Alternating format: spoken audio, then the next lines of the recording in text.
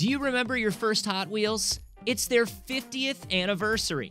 The first Hot Wheels toy ever sold was the dark blue Custom Camaro on May 18, 1968, thereby marking Hot Wheels' birthday.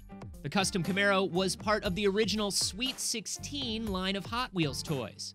To commemorate Hot Wheels' 50th anniversary, Chevrolet created a life-size version of the iconic original.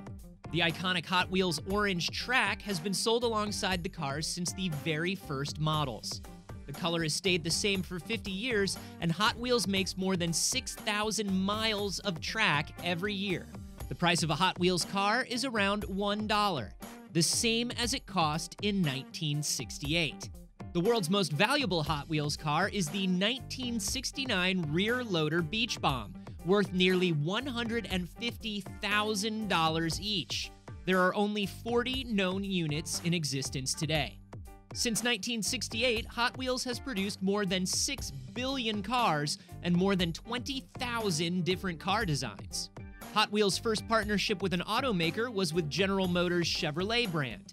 Since then, there's been a Hot Wheels model for nearly every car ever made.